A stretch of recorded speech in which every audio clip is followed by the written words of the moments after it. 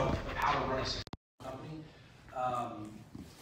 And these practices, these huddles, and this accountability and everything that we talked about are processes and systems and levels of accountability, even the way that we meet, the amount of time that we spend in meetings, and then the information that's exchanged in meetings, all has a very definitive purpose, and it's to drive the company forward. And our vision identifies what we believe are the most impactful things that we should be working on that'll translate to the overall success and health of the company. So everything that we talk about this stuff is just the best way possible that we've found to try and run a successful company where the people are rewarded for their achievements, they feel appreciated, they feel their opinion is valued, and it truly is, right? Like, we take everything that we discuss when we talk about improvement, we talk about process, like everybody in here in some capacity has sat in a meeting, had the opportunity, not only the opportunity, but we require you to voice your opinion. And everybody here, including myself, has worked places to where, how many times have you been told, well, we just do it that way because that's the way it's always been done, right? Like, I can personally say that I've worked places that was the response, and I was conditioned to accept that, right? Like, who was I to challenge that? There are set parameters and reasons why we do things the way that we do them, but we have a regular cadence and opportunities in the level 10s that you guys sit in, right? What do we talk about? What have you heard from customers? What suggestions do you have about how to improve? What challenges are you having? What's not working? What problems are you having with people or technology or process? The reason all of those meetings start that way is because we want to flush out what you guys are hearing and seeing and doing that are creating either wins for you or creating challenges so that we can put some action behind it and fix it. So the whole reason why we run this company is with it that way is to have an end in mind and work towards that goal, which without that, you kind of, right, we do a lot of chasing our tail, so to speak. So that's the reasoning behind why we went and adopted this business practice inside of our company. And I can personally tell you over the last 2.5 to 3 years, it has really paid off. And it gives us a real process and a reasoning behind what we do. So if you ask why we do something a certain way, the answer should not be that's why we've always done it, or it's the way that someone should have a legitimate answer of why we do it that way, right? And if you have an opinion or suggestions about how to improve it, there's a platform from every person that sits in this room to be able to speak and have a voice about what we do and how we do it. And if you have a good idea of how to improve that, make it more efficient, more profitable, take less time. This last week we ended up, some of you may have seen, I think some of you even attended, where we have too many properties to walk on market. Between myself and Dave and I, we were trying to hit 8 to 10 properties a day, and it wasn't reasonable. And just through this EOS system, we talked about how to improve that. We came up with the idea of having 10 to 15 people sign up, have the ability to be able to accept more. I think our first one's going to go out today. We had a training yesterday. Went out about a half hour ago. So we'll dispatch, and how many properties are on that list? I think there were 6 or 7 on there, and they're almost all clean except for 1 right now. So 30 minutes ago, 7 of them went out, 6 of them already been cleaned, and then there's deadlines for each of those, where those folks will walk through that property and send us the data that we need to be able to make an offer and negotiate that deal, and then successfully win somewhere between 10 to 20% of the deals that we make offers on. So what it'll do is allow us to make more offers more often in a shorter period of time, which will translate to us buying more homes. But that was a result of the way that we run our company. That just didn't happen in a vacuum. Does it make sense? So when you start this process, you have to start with right people, right seat, and a big part of that exercise is defining the company's core values. Like, what do you stand for? Why are you doing what you do? What are you non-negotiable on? What are your, I can't remember Gary's terminology, but there's things that attract you to someone, and there's things that repel you from people, right? Like, you ever run into somebody and they go, you didn't talk to them, but something about the way they sit, the way their hair's done, the shoes that they're wearing, or how they might communicate with a waiter or waitress or a flight attendant. Did you ever just be around someone without ever having any conversation with them, either like, man, there's something about that person, I can't stand them. I mean, maybe I'm the only person, but it happens. And then there's other people that you feel naturally, like, you gravitate towards, like just the way they carry themselves, how respectful they are to the people that they communicate with. That all translates back to core values. And just to reiterate, when we went through this exercise, we listed it at one point, used to be up on the wall. Mike's been part of doing these in different companies probably a dozen times. But we put up the things that are important to us, things that we admire about people that are in our lives, and then we go through this process of narrowing 40 values down to what the 4 real core values are. These 4 core values are non-negotiable. They started with myself, then translated to the leadership team, and everybody that sits in this room is either respectful of these core values or shares these same 4. They might not be your core values, but they're somewhere in your value system, or we wouldn't have hired you, and you wouldn't feel comfortable working here. One of these 4 things, or any of these 4 things, just didn't resonate with you. So they are perspective and belief. The easiest way for me to describe it is just your attitude. Are you a positive person, or are you always seeking and optimistic about the likelihood of finding a solution, or are you always putting holes in stuff? And are you relatively negative, or are you constantly reminding people why things won't work out, or are you one of the people that will encourage people to keep going because you believe that it is possible with the right amount of time and attention? That's really, really important to me. Negative people I just cannot be around. I can't be around them. As salespeople, and myself being a salesperson, it's the most important, valuable asset we have is our attitude. If your attitude is off, you will just not be successful. So for me, I protect my perspective and my attitude as if it's the most important thing to me, because it is. It changes the way I communicate with people, how I interact with my family, how I interact with you all. So I'm very protective of my attitude. I try and control as much of it as I can myself. And I surround myself with people that are encouraging and positive and are always seeking solutions, not pointing out problems. Does that make sense? So everybody here, at least we believe so, has a good perspective on things and the belief that anything can be done with the right amount of time and attention. And number 2 is integrity and consistency.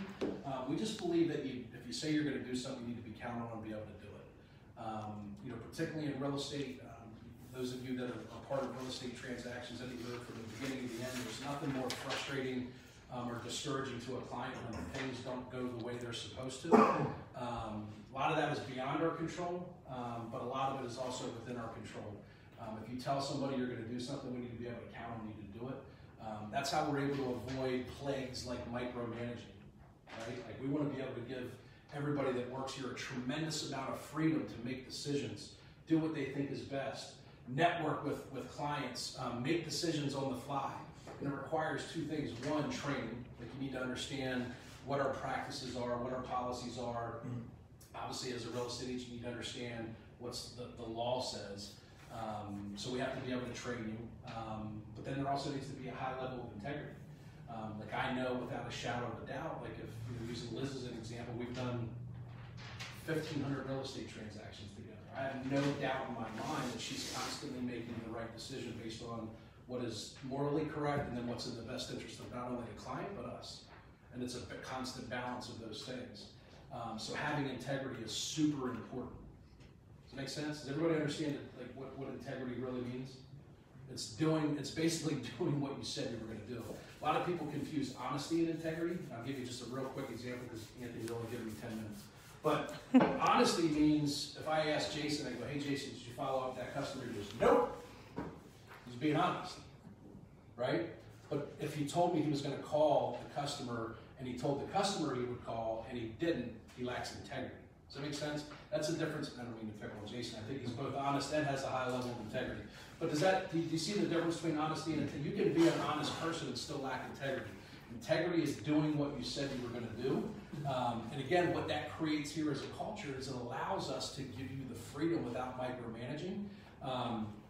It contributes to a better culture. It contributes to better results.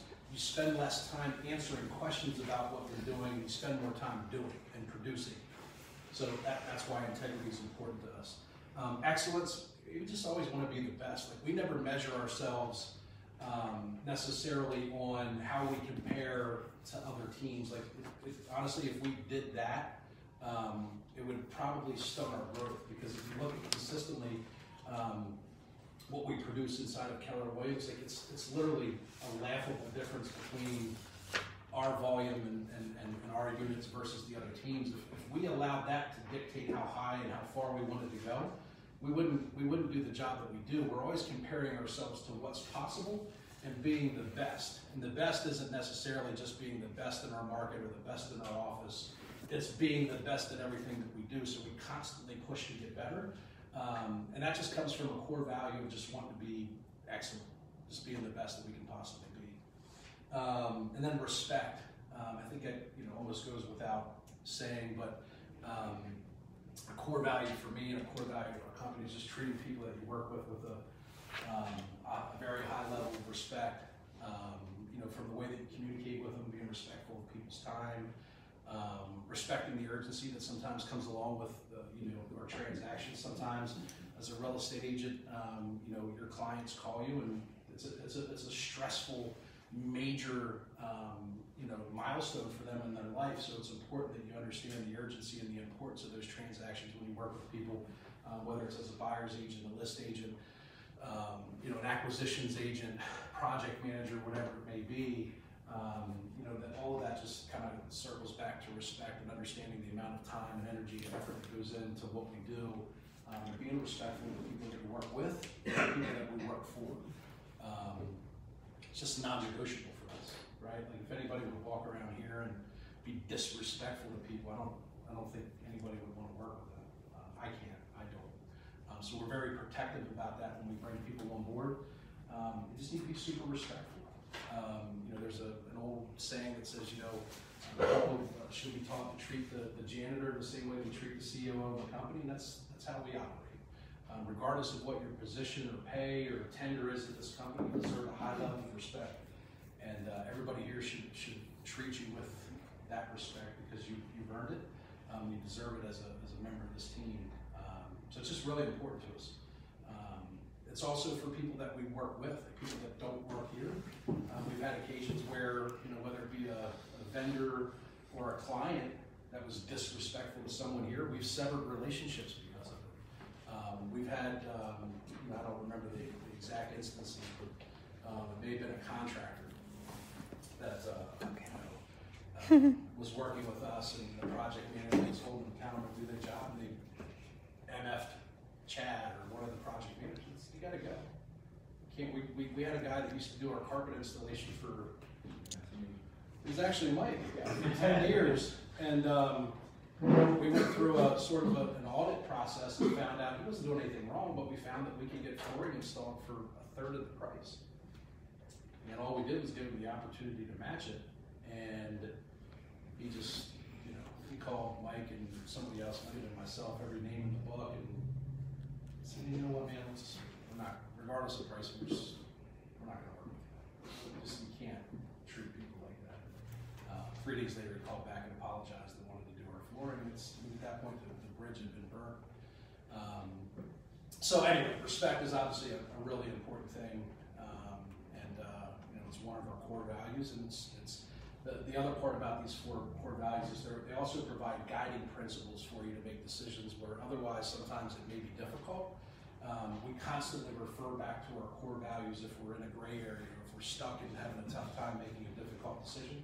We'll revert back to what our core values would dictate, right? Like what's the most respectful way to handle this situation? Are we operating with a high level of integrity? Should we have a more positive perspective and belief as we approach this challenge?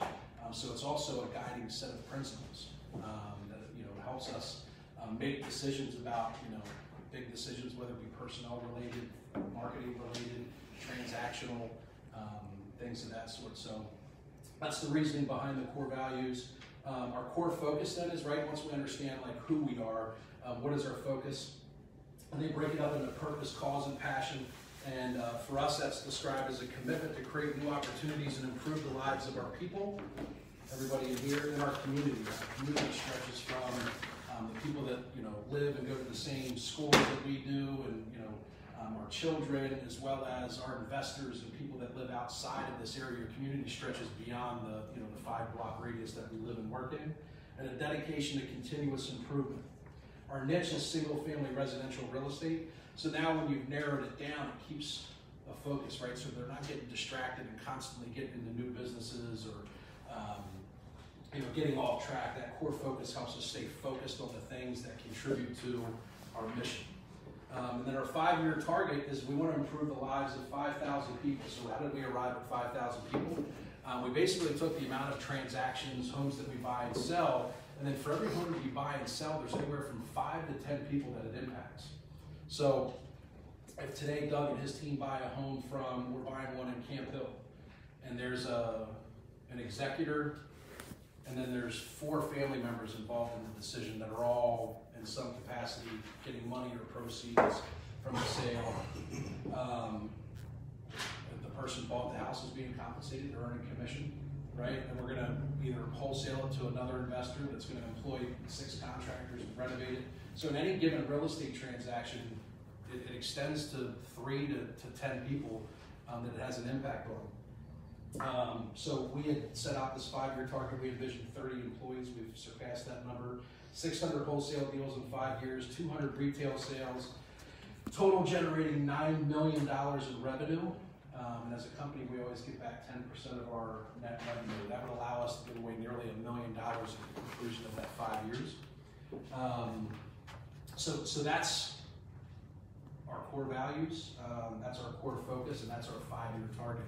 We just want you to understand that why we do what we do and what the big picture looks like, because we all get so focused on what we do on a daily basis, whether it's accounting or project management or representing buyers and sellers or working in lead management, wholesaling properties. It's important to us that you understand how the piece of what you do each day contributes to a much bigger picture. Everybody in this room is playing a part in us giving away $1 million. Right? So I don't know, I couldn't do it without you, and I don't know how many people in this room could do it without the rest of us. Right? So it's important that you all understand how your job and your role plays a part in us being able to give away $1 million. It's not a lottery. We give it away, for those of you that have seen, we give it away to those that are less fortunate than we are. There's different children groups, there's different churches that we've helped help people through tough times and Thanksgiving and Christmas and stuff like that. So the bigger job we do, the bigger impact we can have. And that's really what it's all about for me. It's having a bigger impact on everybody's lives. Everybody in this room, your families, your kids, just everything. For me, that's why I get up every day. That's why I do what I do. The houses and stuff is cool. Like, I like picking out kitchens. We just got pictures of the 23 John Randolph. It's one of the nicer renovations we've ever done. But to me, it's bigger than just those homes and those kitchens and those baths. It's the opportunities that creates. Someone's going to sell that house and generate a commission. There's contractors that worked in there for 6 weeks. Ferg bought the house. Doug supported him. Like there's 10 or 12 people that when I look at that house, I picture that are going to be positively impacted because of that transaction. And for me, that's what it's all about. And I hope that you guys share those same feelings and motivations and can get behind stuff like that. That's it. Make sense? All right. Appreciate you. Thank you. Thanks, Eric. Thank you. You guys give Eric a round of applause. The applause isn't for the vision speech. It's really because none of this would be possible without Eric and Eric's vision. I'd also like just to add to that, like this wouldn't be possible without his support. So he supports you guys honestly on a daily basis in everything that you do. You don't get to see it, you don't get to hear it. Maybe you do, maybe he connects with you, but I want you guys to know like he's there supporting you guys every single day. So want to just cover real quick, what's the nuts and bolts of this whole entire thing? We meet every year and we define what our 1-year plan is, and this is the 2nd year we've been able to do this. So we met in January, we went through our 1-year plan. The plan allows us to identify what we need to do in order to hit our targets. So if you look at the top left-hand corner, future date of 1/1/2021, we will have accomplished these things over the next year. Gross profit of $4.8 million, that's $420,000 per month in gross profit, with a target net profit of 1.8. Measurables per month, and I apologize, when I changed these 2 per month, the novations and retail I left in there, that's per year. So the 24 novations, 24 retail should be 2 per month. for each one of those. And then our measurable for turnkeys to sell 10 turnkeys per month. Measurable for wholesale is 8. So let me pause there real quick. Everything that we do beyond that, so our 1-year plan, our strategic plan is then to hit those targets. Okay, so these are targets that we're hitting monthly so that we hit our yearly goals. The goal for all market acquisitions was to buy 6 turnkeys and 2 retails per month. Where's Dave?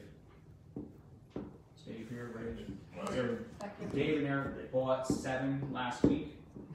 It's pretty impressive. So what I want to share with you guys is there's often times where we're exceeding these targets as well. It's amazing that we're able to do that. What I'll share with you is that impacts the rest of the EOS model too. It impacts your process. It impacts the people when we go above targets. There's nothing wrong with that, but just know that when we exceed goals, some things are going to shift and some things may break. And those are the times when we want you to raise your hand and say, of course, any other time as well, and say, hey, I think we're having an issue here. We may need to improve this. So moving down the line, complete 75% of projects on time and on budget. Right now, at this point in the year, we're tracking at 41% of that 75%. So we have a long way to go. We have a lot of things to do and improve.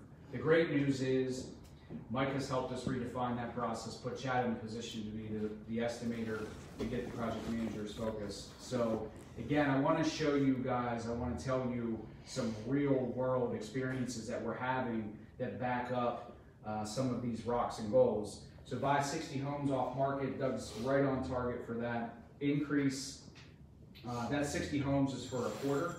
Increase profit per deal by selling 20% of turnkey in-house and 80% of wholesale in-house. So some of you were involved in the recent process change that we did with wholesale and doing a 72-hour time period where Justin can increase the urgency of the wholesale buyers by having the wholesales exclusively released to those wholesale buyers and not onto the MLS.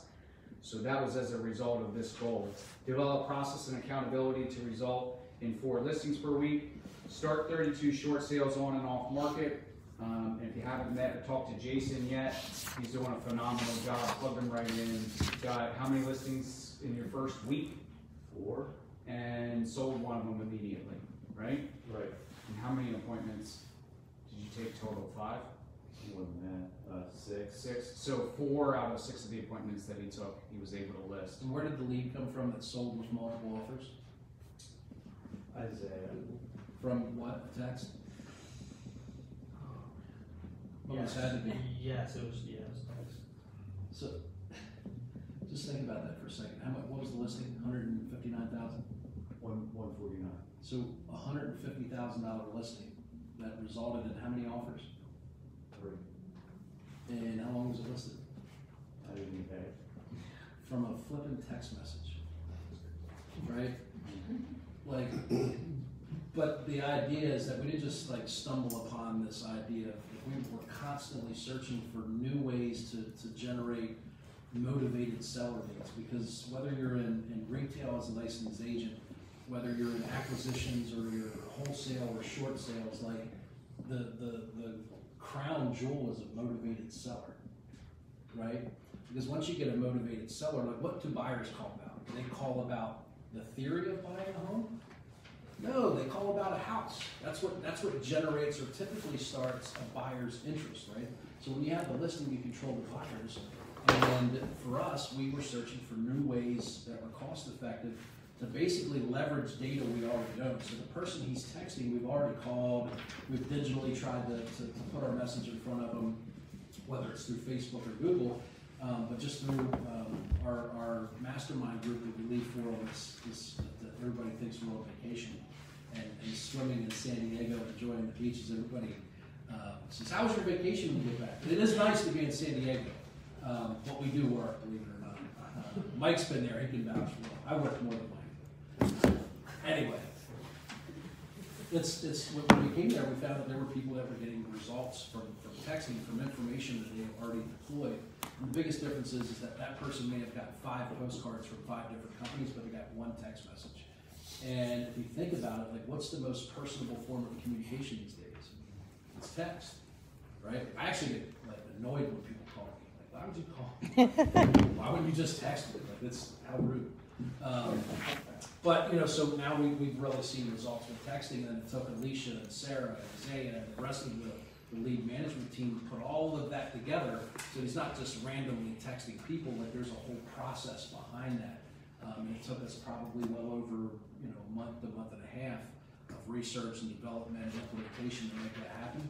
And it's awesome when you start to see results like that from it. So just wanted to give you a little background about how that lead came about and the time and energy that goes into it. So It's cool. Moving along, generate 325 motivated seller leads using a $40,000 monthly budget. So let me just pause for a second and share with you guys. These are goals for a year. Your leadership team is so oftentimes hitting these yearly goals in a quarter. You see that play out often in what we do. So we'll do a better job of communicating these quarterly goals, company quarterly goals to you guys on a regular basis as well. The last one being for us, we're run property management using EOS at 90% or better. And then moving along to the rocks that we've established for the first quarter of this year, we have a month left. Increased profit per deal again by selling 20% of turnkey in-house and 80% of wholesale in-house. Became a quarterly rock. Hire and train an onboard project manager, quarterly rock. And then what does that do? So if we bring Bill in, that rock then is, we get another project manager, and that allows us to move closer to the goal of completing 75% of our projects on time. Getting 20 deals from follow-up using Salesforce, call qualifying and agent dashboards with Alicia. Scoreboards, actually that is my rock, not Doug's. Create systems and processes to operate property management in 150 doors with Russ. how many doors are we at now, Russ? 132. So we're getting, since 132 doors that we're managing, we opened when? January 1. Well, a little bit before that. Pretty crazy. Yeah. Again, quarterly rock, generate 325 motivated seller leads with Sarah. Complete 15 cash out refinances with Cheryl. Anthony to do 2 trainings per week focused on leadership. Alicia utilizing Salesforce dashboards to achieve first response within 6 minutes. Doing a great job there as well. Train and delegate Hillside, East Cam, payroll responsibilities to Leslie is one of Cheryl's rocks. So again, hopefully you guys can see how these feed into the one-year plan, but then obviously you're all familiar with the issues list, and I wanted you to see real quickly just how this feeds into the rocks as well. So does anybody have any questions before I let your grumbling stomachs make sense? Good deal. Go ahead, grab something to eat. When you guys get settled in, we'll go ahead and start the peer awards. Thank you guys.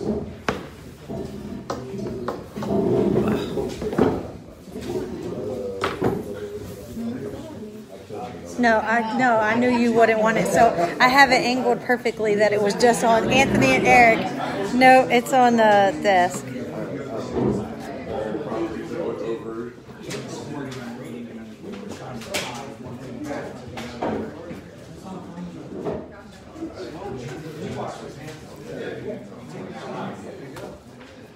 Ferdy, you're missing Chick-fil-A.